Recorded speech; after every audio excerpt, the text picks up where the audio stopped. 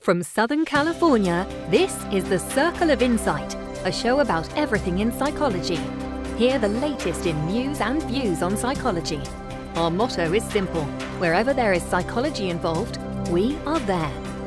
And now, here's your host of The Circle of Insight, Carlos Vazquez. Welcome everyone, thank you for joining us. We have a great show for you. Today we're going to be exploring fitness tips with Dr. Patricia. Dr. Patricia wrote this great book, Fit Kids Revolution. Dr. Patricia is the founder and medical director for Dr. Riba's Health Club, a community-based organization designed to prevent and treat nutrition-related health problems in children and their families through a variety of health-promoting programs in California. Dr. Patricia attended Boston University School of Medicine and completed her residency in general pediatrics at Children's Hospital of Orange County. Welcome to the Circle, Dr. Patricia. This is a great part two, because I really want to get some of the answers now to overcome this issue of childhood obesity. I think it's amazing how many children you mentioned in the last show that you've seen just in Orange County alone. I think it was 10,000? No, there's 10,000 that are living below the poverty level that should be coming to my program. That's amazing. And they're not even getting there. So there's a huge need. And that actually brings up a question. How many do you think in general? And is there a connection with poor socioeconomic environments? There is definitely a much higher prevalence. We worked with one of the school districts, and we helped with their after-school programming, trying to make it more healthy. And but it was an after-school program for children living below the poverty level. There was no, they weren't screened for obesity, but when we went in and to get their pre and post testing, we found that about 50% of the kids were overweight or obese. 50%? And that's much higher than the national averages. Wow. And so that's why, you do know that it crosses all socioeconomic barriers. And, but we do see a higher prevalence in our poor children, but it's everywhere. Now, I know the last show we talked about the problems, the future implications, the diabetes it can cause, the liver disease it can cause, the likelihood of getting these diseases later in the future even more so because of being obese as a child. What can we do about it? Oh, there's so much to be done. And it doesn't matter what happened yesterday. I talk to families every day. Just focus on today and moving forward. So if things weren't going right then, it doesn't matter. The nice thing is children are pliable. Their families are eager to adopt healthy lifestyles and so forth once they understand what's missing. So they, starting to serve, getting away from sugary drinks and starting to serve water and white milk at your meals and snacks. And that doesn't mean chocolate milk. Those chocolate milks at school have 5 teaspoons of sugar in them. Those little chocolate milks. 5 teaspoons? I know, there's so much sugar in them. I have a rule at my practice. There's only 3 times that you can have chocolate milk. I tell the kids, I say, 1, if you ski for at least half a day, knock yourself out. 2, if you're on a sleigh ride or you go ice skating for more than 2 hours. And 3, if the Clauses invite you over for milk and cookies at the North Pole, then knock yourself out, because Mrs. Claus, I'm sure, has great recipes for hot chocolate. But those are special occasions, and it just shouldn't be an everyday thing at school.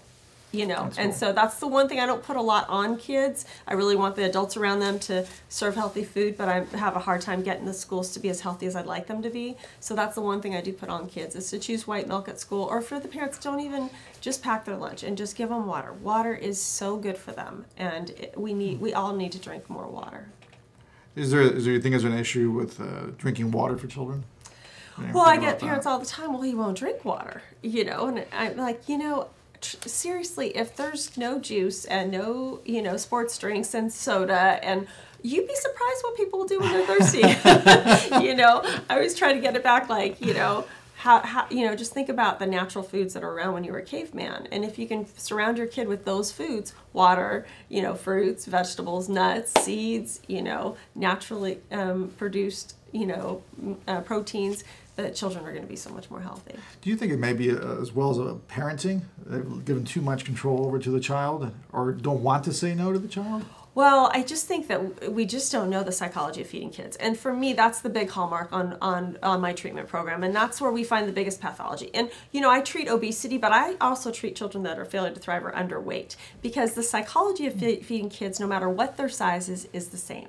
And I'll tell you, there's something called the division of responsibility, and that was done by Ellen Satter. I did not create it, but I'm standing on her shoulders, and I've tried to take her concepts on steroids. But basically, it is that there is a feeding relationship. Kids don't eat out of a whim. There is a relationship between the parent or the caregiver and the child. And you have to know each person's job. So the parent is responsible for what's being served. So you can't put your hand on your shoulder.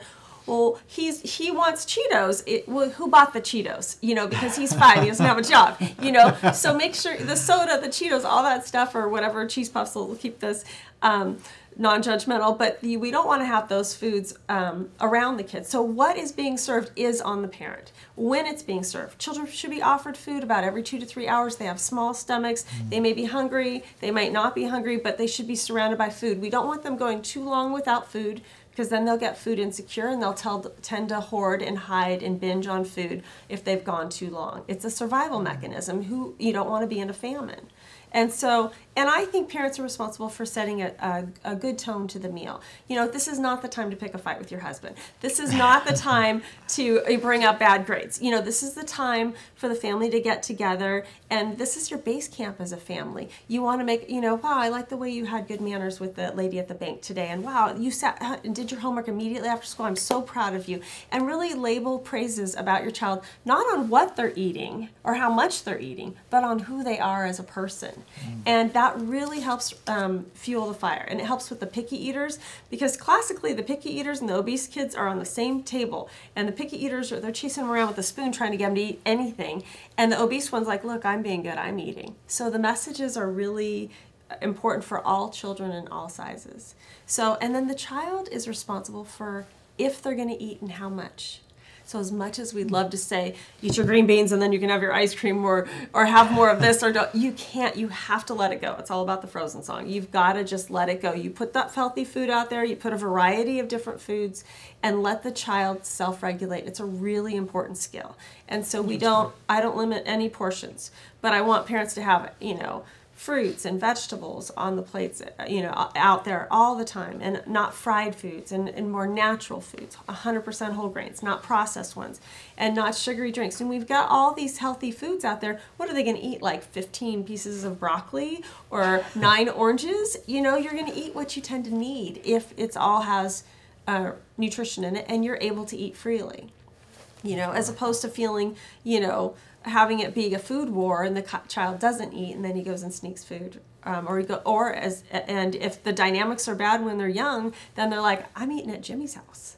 And you're like, no, you want Jimmy to want to eat at your house. Does he have a piercing? Does he have a tattoo? Does he have parents? What's going on with this Jimmy guy? Is Jimmy a guy or girl? You want that kid at your table. You want to have that life. And if the food is a battlefield, your children are not going to want to eat with you.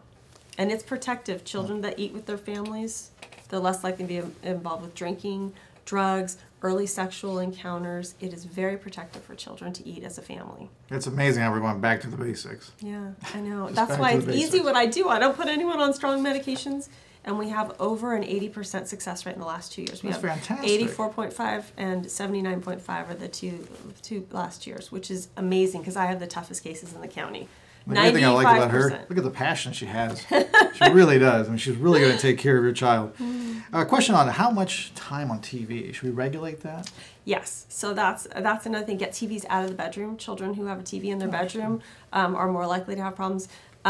We want to get, I usually say limit it to 1 hour a day, TV, Game Boy, computer, screen time. Okay. 1 hour a day. And now, my daughter's coming home. She's in 4th grade, and she has to do homework on the iPad, so I'm really trying to control that. And when they do have screen time, and they are watching TV, it's nice to maybe sit together as a family and watch something together. Or because trying to get through those commercials. It's not just the inactivity of sitting there. It's the commercials and the advertisements and all those other things that play into this obesity epidemic as well.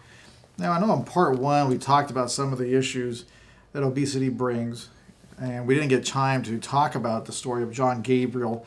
But I want to take us away for a second from all the wonderful tips that you're giving us. We're going to go back to see what happens when things can go wrong in trying to rectify a situation. And you mentioned John Gabriel. He's on the book here. He co-authored the book. Yes. And he went to a fat camp? What is a fat camp first? I know. It's interesting because I have a camp for kids over the summer, and we call it Fit Club, and it's just fun. I like that name better. And there's no restriction or anything, but yeah, his family was well-intentioned. There was not a lot known, and he and his brother were sent to fat camp to lose weight. And they would, and then they'd gain it back, and then some every school year in between. But it was such a restrictive thing. They were counting calories, and calories in, calories out. That's an old motto. It doesn't work. It's all about offering nutrition and letting people self-regulate. That's where the money is right now. And when they were restricted a certain amount of calories, well, it got to the point where there was a black market at the camp. He'll tell you stories about, for cookies. They'd go for like $5 a thing, and he was bullied once and beat up once because he had bought one for $5 and some bigger kid wanted it from him. So it's scary. There was a black market for cookies. There was a black market for cookies at fat camp, and so that's what happens when kids get restricted. And that's why I say, make your families healthy food at home. Sit down, enjoy meals together, and then you go to a birthday party, just let them go. Or you go to a wedding, don't go to the kids' table and go, honey, you can't have the root beer, you can't have the cake. That's not where it's at. It's the everyday stuff. It's what you buy in your pantry. And that's why you don't bring that other stuff home, because trust me, there's a lot of opportunities out there for the other junk to trickle in. We're coming into the holidays, we're getting, all types of things going on. Halloween, my daughter, she goes out and trick-or-treats and she has the candy. Do we do, pumpkin cookies and all these other things? No. And do we eat healthy? We make the pumpkin seeds. I make pumpkin soup. We enjoy the season. We do more exercise during that time. But I don't make one day a big deal. Because if you do, those kids, it's just like putting them in fat camp. Then all of a sudden, that's all they want, Gotcha. And then they obsess about that, and it's a nightmare. Now, you said he gained the weight back when he left the fat camp. What was the rebound reason for that? Was it because he was deprived of it? Yes, it's like saying don't breathe. Okay. And so when you do, your body's like, oh, I was just in a famine and there might be another one. And so you store up again. And that's what's the problem with dieting. I had a little boy that came in, and we wrote about it in the book.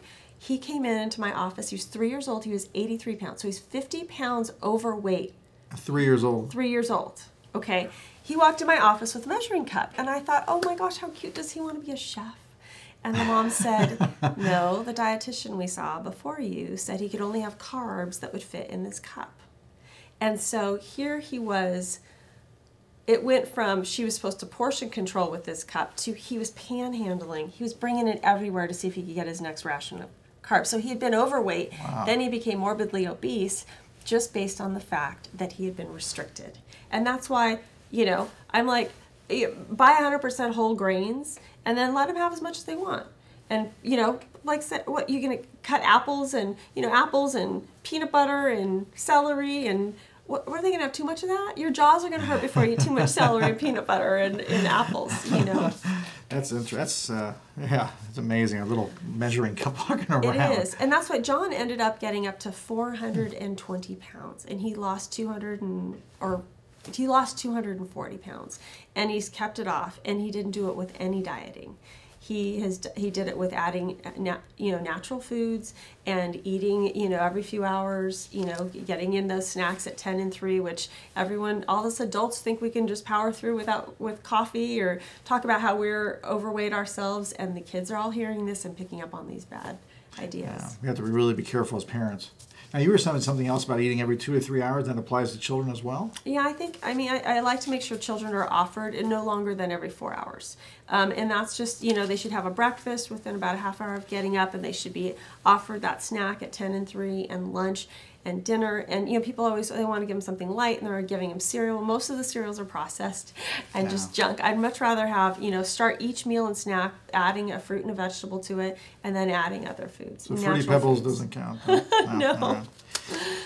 So let's recap a little bit. We have eating healthier, so eating more vegetables and fruits. Yes, throughout the day. Would you agree less access to snacks that are bad for you, or having them less at home? Yeah, I just wouldn't have them at my house. Okay. And then as they pop up in a party situation, and once in a don't make a big deal about it.